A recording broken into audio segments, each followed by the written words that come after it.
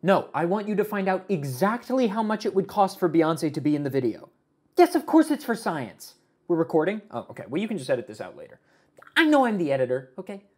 Pi, one of the most famous numbers of all time, right alongside Stacy's mom's and the exact number of Star Wars films that should exist. You know how many it is. In this video, I want to talk about one of Pi's most fascinating characteristics, and how it might just be possible for Pi to beat Pokémon Sapphire all by itself. Assuming I manage to successfully film and edit this entire thing in the next 48 hours, then this is being uploaded on March 14th, Pi Day, a holiday celebrated only by really super cool people with admirable social lives, like me.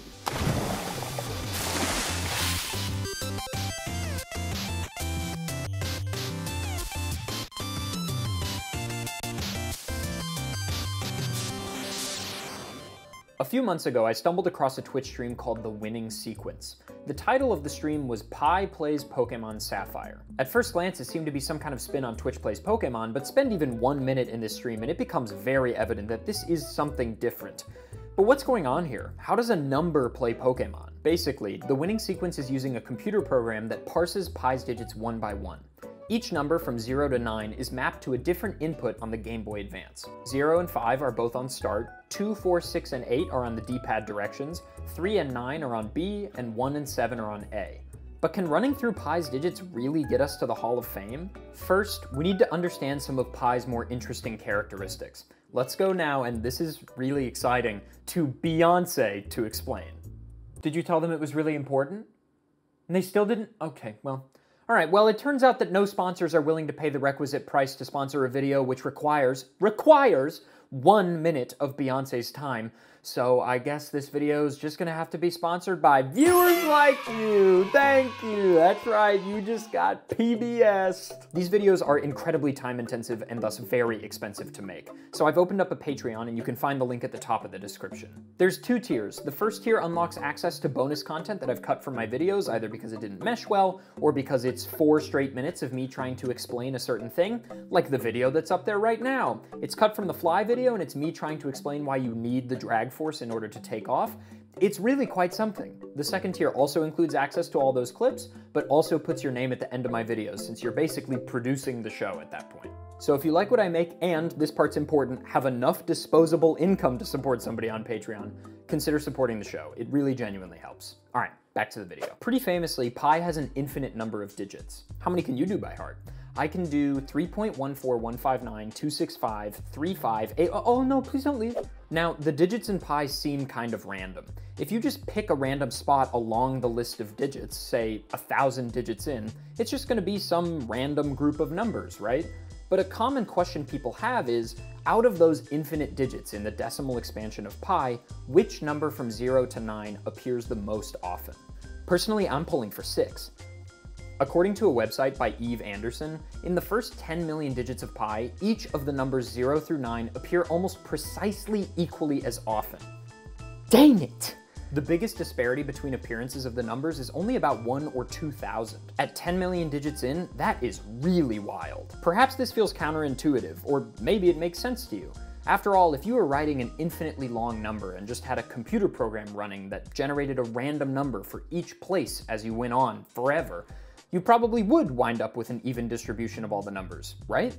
Well, in the case of Pi, we don't actually know for sure. In mathematics, when a number has an equal distribution of all of the digits, it's called a normal number. So for us in base 10, basically any normal number will have an exactly equal distribution of all the numbers 0 through 9.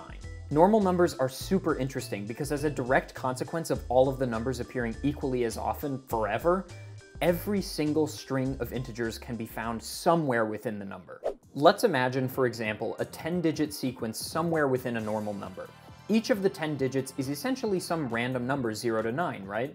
But let's roll them all randomly and say we got 5 1s and 5 7s. To keep the distribution even, there'll just be a small dearth of 1s and 7s somewhere else in the number to compensate, and the other numbers will appear a bit more often somewhere else to compensate. The distribution overall, if you take the entire infinitely long number, will be kept consistent throughout. Even if you had a run of 3 million 7s, eventually the number will even out. Now, we think Pi is a normal number. As of 2022, computers have calculated Pi out to 62 trillion digits, and so far it looks pretty evenly distributed. But normality is a remarkably difficult thing to prove. How do you go about proving that something that is infinitely long and seemingly random has a set distribution? Without going too deep into the number theory of why such a proof is so difficult to find, let's talk about a number that has been proven to be normal.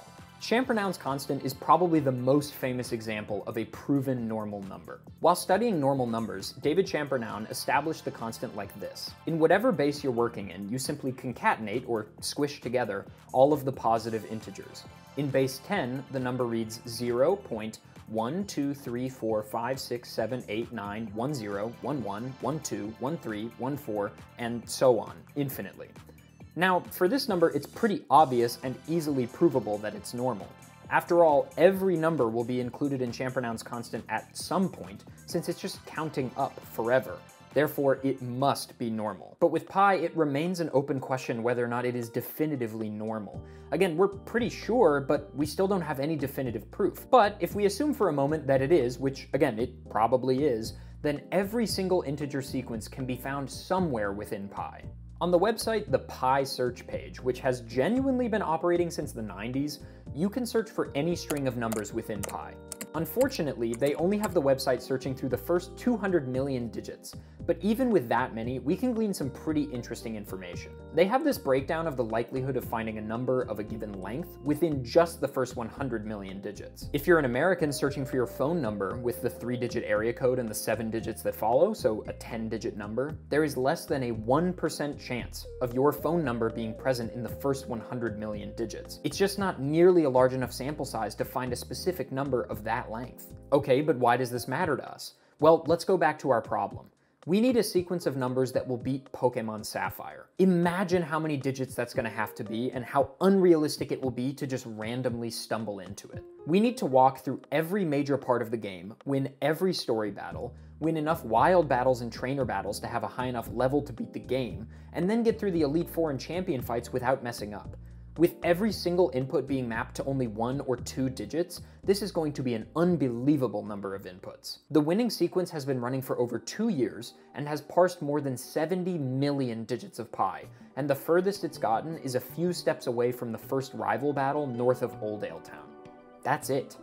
Granted, lots has happened. We saw a shiny Wurmple about 10 million digits ago, which was exciting, but probably more important is that as of recording this, pi has a level 81 Sceptile from battling way too many wild Pokemon in the first 2 routes. So if it were to manage to progress through the rest of the game, it would very likely be strong enough to win every single required fight. But in reality, pi spends the vast majority of its time just hanging out in Littleroot Town or in the pause menu. After all, it doesn't know it's playing Pokemon Sapphire. It doesn't know anything. It's a number. But will it ever win? Probably not in our lifetime, or anyone's. It's time to introduce you to easily my favorite YouTube video from 2022. Can You Beat Pokemon Fire Red While Blind and Deaf by Martsnack?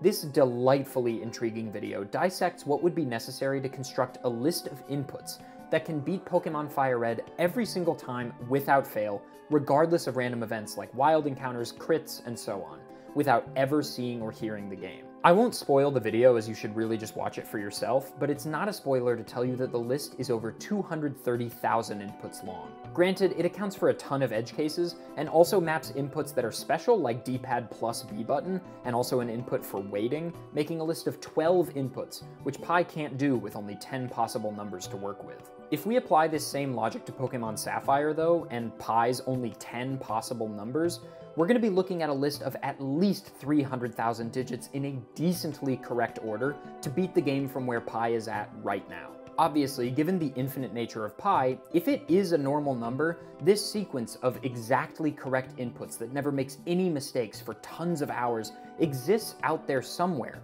It's just going to be unbelievably unlikely to find. Now, granted, saying that it's likely is weird given that the infinite nature of pi means that there are an infinite number of these winning sequences out there, some of them exact, some of them really long. But if we loosen the criteria on what a winning sequence looks like, I think you are by definition more likely to be already inside of one. Again though, I want to emphasize, the sequences are still so long that the likelihood is essentially 0. What I'm trying to say is that I think it's more likely that we see the heat death of the universe before pi sees the credits in Pokemon Sapphire. Which is a little bleak, but that's not really the point of this silly little playthrough, is it? This is more just a fresh, fun new look into a number that has captured mathematicians' imaginations for thousands of years. And for that reason, I really love the winning sequence just how it is. Okay, but what if we made some really slight tweaks just to increase the chance of winning by just a little bit? I can't guarantee that what I'm about to say will work, but I've done a decent amount of Pokemon challenge running and I think I can help. Here are my ideas. First of all, we cannot have 2 digits mapped to the start button. The only time I can think of where the start button is required to progress through Pokemon Sapphire is to teach the HMs required to progress through the game. That's fewer than 8 required start presses, as opposed to the thousands of A presses and thousands of D-pad presses required. So the first thing I would do is reassign 0 or 5 to another button. But what should we do with our stray input? Reassigning it to one of the D-pad directions would probably not be wise, since giving one of the directions more weight than the others would undoubtedly create problems. The B button is nice since it cancels out of menus and also advances text. In battle, it can't force you to run away, which is nice, but it does back out of move selection, and we have to select moves to win. However, since it backs out of the Pokemon menu and the bag menu, menus we wind up in a lot on accident, without having to maneuver the cursor over the cancel button, I think the B button might still be the more beneficial option. However, of course, the A button is required to interact and select moves, so it might be the better option. Or we could use Champernowne's constant instead, because right now, pi being a normal number is still an open question, right? So we don't actually know that the winning sequence is out there, so if we use Champernowne's constant, it's definitely in there somewhere, right? It's just gonna count up and up and up until it finds the winning sequence. Okay, what about this? How about we change to base 13? In base 13, pi is now going to have 3 more digits to work with, as well as the one we just stole from the start button, which means we can map an extra input to all 4 D-pad directions, not weighting any of them too much unnecessarily. Or we could just let pi do its thing. This stream is wonderful and delightful and stupid, and I think it's perfectly enjoyable as is. Now, do I think the winning sequence exists within pi somewhere? Yes. Assuming pi is a normal number, then yes, absolutely. There are an infinite number of winning sequences. Again, we'll likely never see it, but it's out there somewhere, and I personally find that kind of reassuring. Regardless though, happy Pi Day, and if you enjoyed the video, please consider subscribing. Thank you so much for watching. See you next time.